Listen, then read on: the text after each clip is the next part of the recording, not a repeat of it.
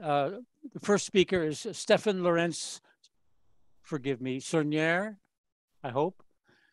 And he will be speaking about, oh my, I've lost it. There it is. A democratic use of our digital data. Thanks Here we go. A lot. Thanks a lot for the preview.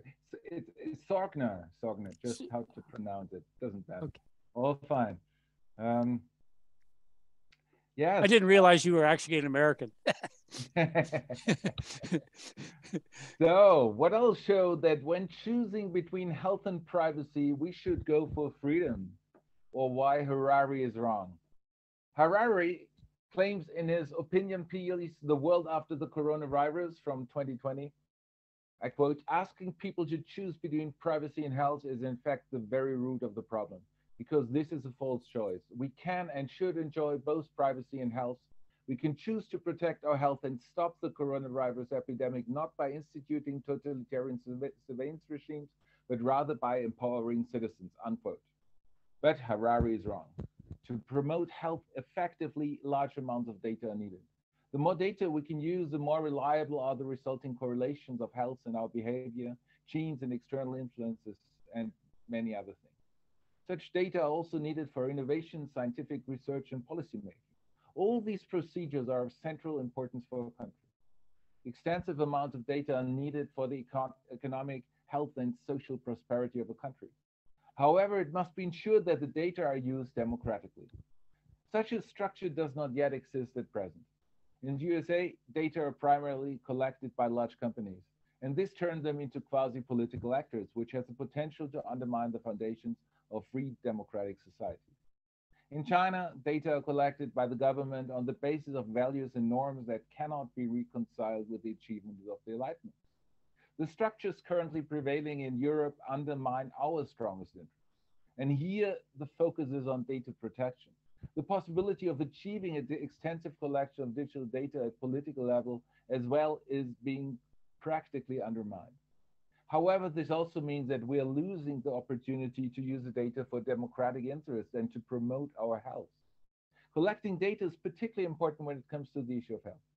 If we have to choose between health and privacy, we should choose health, because the majority of citizens identify an increased health span with a better quality of life. We have no reasons for being sad about giving up on privacy. We should not cherish privacy, but we should cherish freedom. We can have health and freedom, but not health and privacy. Why do we think we need privacy? There are two main theories that explain this, the property theory and the sanction theory, and they are not mutually exclusive. According to the property theory, data are an intellectual property and therefore an extension of ourselves. So we mix ourselves with something external and thus we gain intellectual property rights. If governments or anybody else takes away our data, they seem to expropriate us. But is this necessarily the case? If data are our property that we can exchange for other goods in our favor, such as our health insurance, then this is not an expropriation. Having a universal health insurance is an enormously important achievement, but keeping the system alive demands huge financial inflows. Using our data to partially compensate for this service is in the interest of the society. Furthermore, the sanction theory states that we fear that the data being collected, stored, and used by a government should be the grounding for sanctions against us. We fear sanctions. However, sanctions are necessary. If a murder of an innocent child gets caught and sanctioned, this is just and widely accepted by the society. We merely don't wish to be sanctioned for acts which should not be sanctioned, neither morally, institutionally, nor legally. And this is a crucial issue. The fear of such sanctions is also the reason why we fear our personal data being stored at one place. But how can these fears be dispelled? First, we need to reduce the possibility of access to the data by humans because the risk of abuse is too high. Data access should primarily be granted to algorithms. Only in specialized circumstances, humans should have the right to access the data. And this is a significant challenge which permanently needs to be dealt with conclusively. Second, we need to become much more open and pluralistic. Only acts ought to be punished where direct harm is being done to another person. Currently, this is far from being the case in many parts of the world, even the most developed countries. Third, we should promote e-governments to make decision-making processes concerning our data more transparent. A lot more would have to be said on this issue, from the need to establish a well-functioning, fast-operating infrastructure to the need to realize reliable algorithms to reduce the need for human intervention. The regulation I suggest has the advantage that the digital data are also being used to at least partially pay for the universal health care, together we can do so much, which is an enormous achievement. It takes seriously the relevance of data collection for innovation, scientific research, and policymaking. It's in the interest of the people as well as of a government to be able to collect and use digital data, to guarantee that an enormous plurality of different lifestyles can be embraced in a society while a highly efficient universal healthcare system is available. We need a democratic usage of our digital data. And this approach seems a promising initial step for developing appropriate social, legal, and political structures for realizing a proper democratic usage of our digital data. If a government stores all digital data and uses them, then it can be argued that expropriation occurs, which would be an illegitimate harm being done to persons. However, this needs to be rethought. It would not be an expropriation of our digital data, of our intellectual property, if the data were used in a democratic manner and were used so that it helps to finance our interest. And here the issue of health comes in. The majority of citizens identify an increased health span with a higher quality of life. And this matters politically. And this is the reason why universal public health insurance is politically justified. Yet the costs for upholding such a system are enormous. Its relevance is enormous too. So even in Europe, the differences concerning the quality of universal public healthcare systems are enormous. Healthcare is incredibly expensive. Yet it's in our interest, if the digital data were used to at least partially cover the costs of a universal public health insurance, it would not be an expropriation, but rather the payment for a service which is widely requested. Most people identify an increased health span with an increased quality of life. As having a health insurance is a widely shared human interest, it's a duty of the government to provide people with it. Developing a new drug is risky and costs a lot of money. If a pharmaceutical company has successfully developed a new drug and has patented the invention, they've got the exclusive right for 20 years to realize a financial gain out of their patent. They can charge whatever amount of money they want for the drug developed. And this makes sense as they took the risk and financial burden to develop the drug in the first place. However, data are needed for developing new drugs. And where do they get the data from? In a political regime with a total surveillance, digital surveillance system, the government stores and projects the available personalized data, and they can pass depersonalized versions of the data onto others, for example, drug companies. And in this way, certain limitations can be imposed on the developing company. The pharmaceutical company can no longer charge whatever is in their interest, as the drug was developed on the basis of data provided by the people. The data were made accessible on the basis of a contract with the government, which limits the right of the drug company. And in this way, it can be guaranteed that newly developed drugs can be made available to the people on a financially more accessible basis, or in a way that it can be included in the universal health insurance. So hence, storing and using the data by the government is not, or doesn't have to be an expropriation by it, but it can be a payment. And in these circumstances, it would be a payment. We support the payment of a universal health insurance by means of our personalized data. And this is what I mean by democratizing the use of collecting data. Nevertheless, it can be objected that even though I permanently stress the relevance of the norm of negative freedom, as I do in many of my writings, and the need to promote plurality further, does my claim that we all need to embrace total surveillance or collection of digital data not undermine the relevance of freedom? It's clear that it does. No society can have absolute freedom.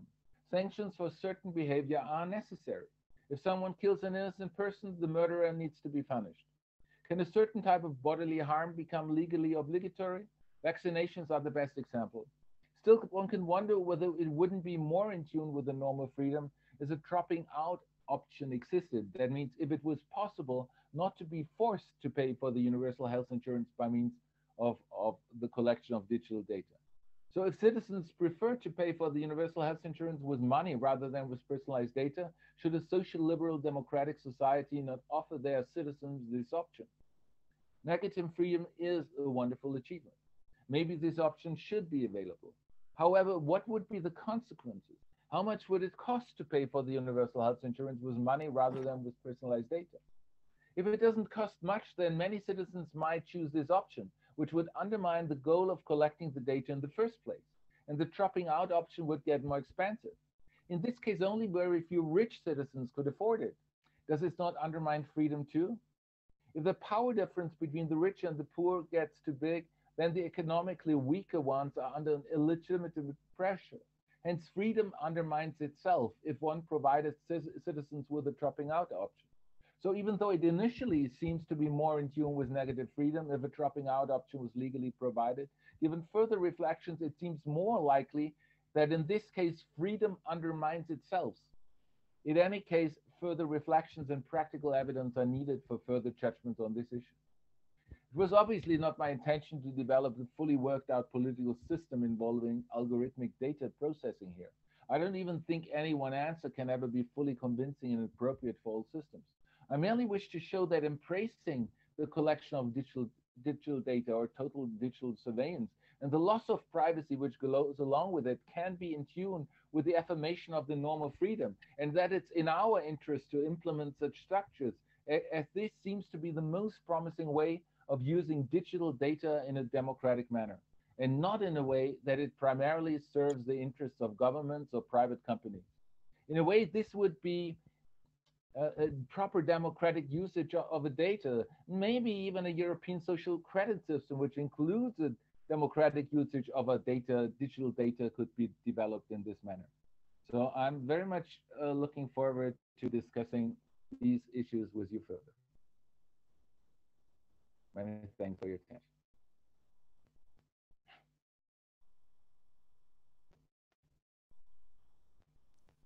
Thank you, Stefan. So let's see.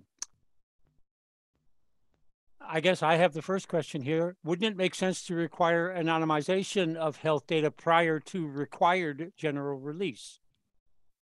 It wouldn't be a general release. It would be sort of whenever it gets released, yes, then the data would have to be depersonalized or anonymized, at least depersonalized. One could simply leave maybe that would definitely be needed. In any case, also when the processing already of the data should be primarily done sort of once it's collected by a government, the data processing should be done primarily by algorithms. But because once, I mean, any human being having access to such data, sort of the risk of abuse is indeed enormous, sort of just blackmailing some people with having some, or using them in some way in one's own interest. And that I'm extremely scared of that, and I'm aware that this is a major challenge.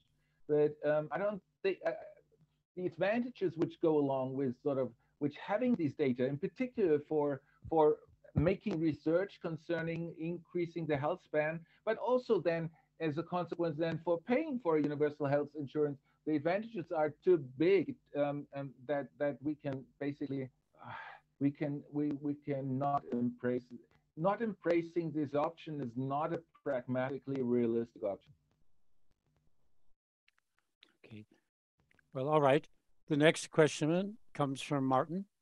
Argument that we need to give up our data for financing public health care can be resolved with simpler measures of higher taxes for the companies. Moreover, if the EU states sell data to private companies, the latter get all the data and power that comes with it, the same as in USA model. Can you defend your argument?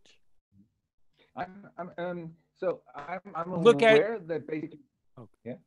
I was just going to say you might want to look at the text to make sure you get the whole question. Yeah. Okay. Go to chat. You'll see it. Yeah. It is more efficient. That's the main argument, basically. I'm aware. So basically, I'm aware that companies are more innovative than sort of our public institutions.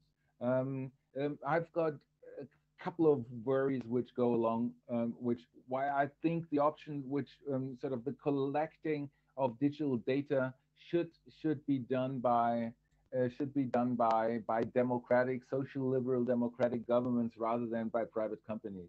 So, well, the strongest argument in favor of companies, they are more innovative, they're more flexible, they can be more adaptive.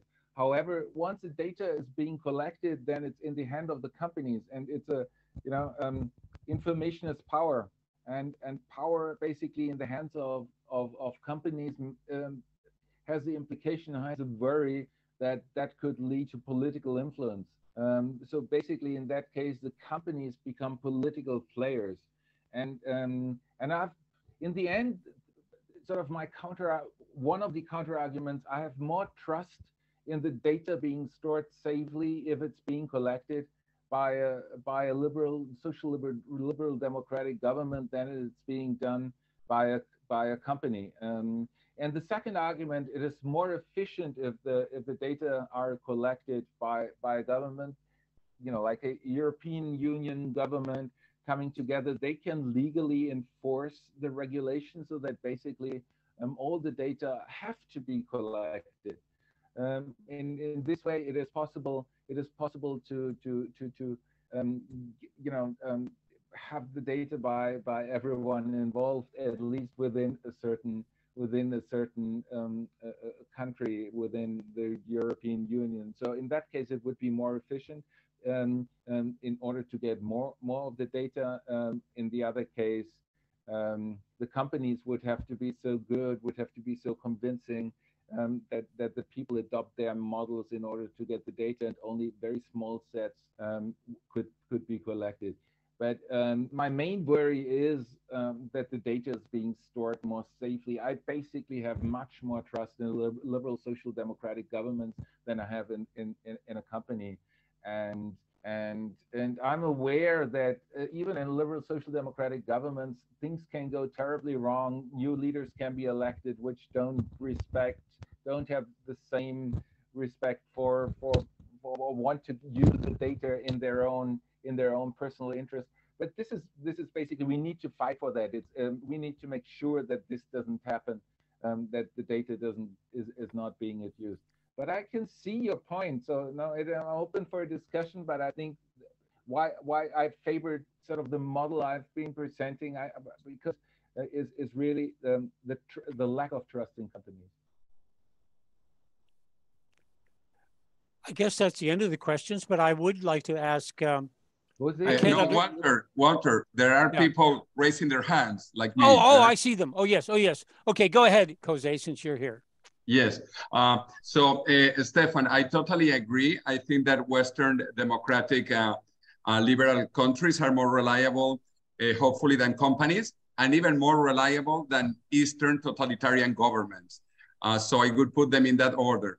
However, besides that, also some IT people have said, privacy is dead, get over it. So basically, we can sequence your genome. Just by touching you, I can sequence your genome. So I think all this privacy, it's overblown also because anyone can sequence the genome and know everything about you. So what is your take on that?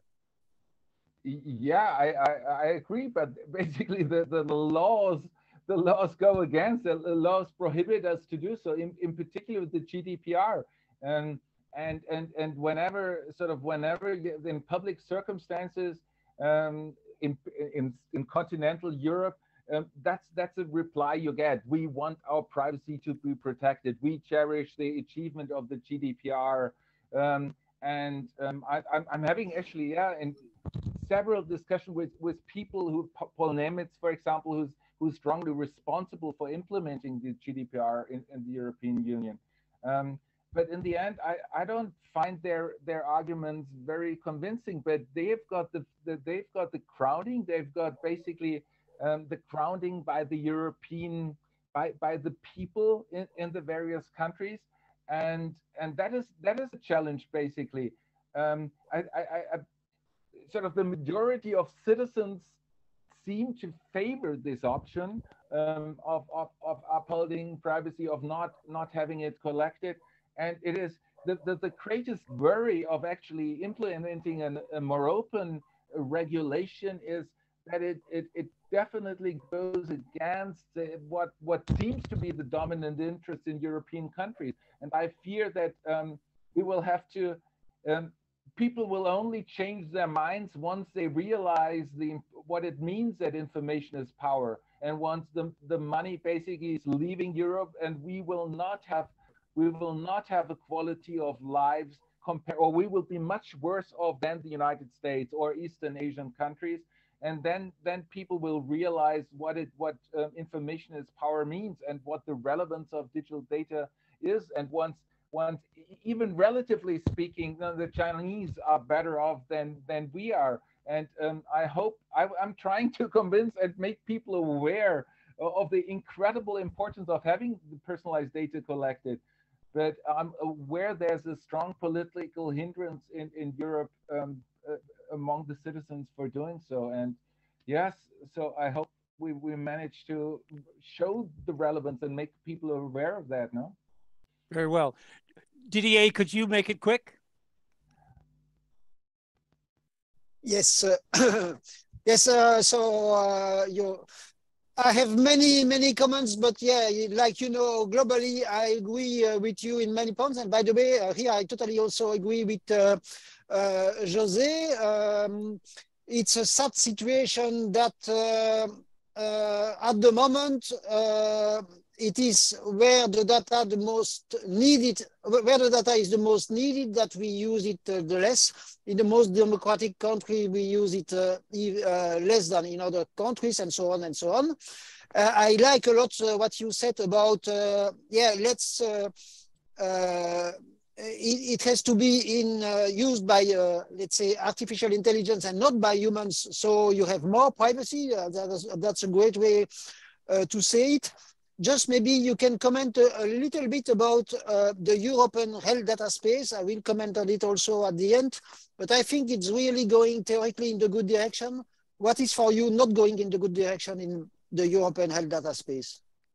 If I may, before you speak, yeah. Liz, could you get your question in real quick? We're running out of time, just so that he can answer both. I'll go quick. It's more of a comment than a question. So I have definitely pushed for people sharing their health data for years. Our company definitely are professionals at anonymizing data, but I won't speak for myself. One area of concern that I have with Stefan's talk, even though I agree with the entire premise, is that actually business is your translational engine. If you do not share health data with companies, they cannot translate drugs to you. So governments are one level, and universities are actually the hub of innovation, not businesses. Businesses translate value. Businesses only make money if that value turns into something for you. I would definitely push for the open source of human data to companies. That's your number one best outcome. Universities sit on thousands of patents every year that never translate to industry because industry can't get a hold of them. Your data is the most important value to industry. Sorry, I'm having work done on the house. So please, just keep that in mind. Make sure that your data is actually going somewhere that will create a better drug for you. I couldn't agree more. No, was that sort of everything you say, Liz. The issue is sort of it's not sufficient if there's just a couple of individuals sharing the data. Sort of to get this comprehensive set, to find out really the specialized correlations. The more data, the better it is. And that's why sort of just individuals giving away the data, sharing data doesn't seem to be the sufficient solution. And that's why sort of a more state regulation for the data.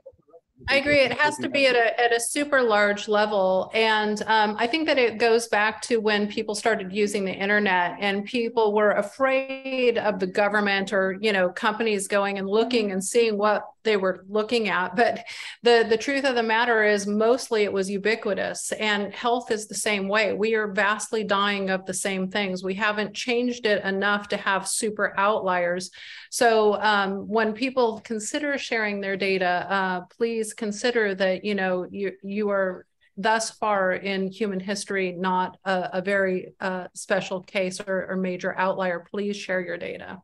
So Didier, did you get your question answered adequately?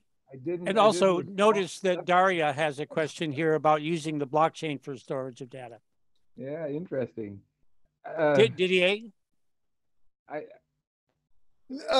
Stefan was not answering yet, but I will speak about it later. So let's keep it for the others at the moment. Maybe if I just want to make a really brief comment, which I thought was quite interesting recently.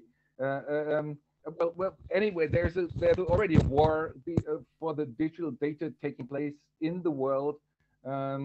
And we can see that with the Chinese firewall and China having the right to collect the data in China and sort of trying to get with TikTok and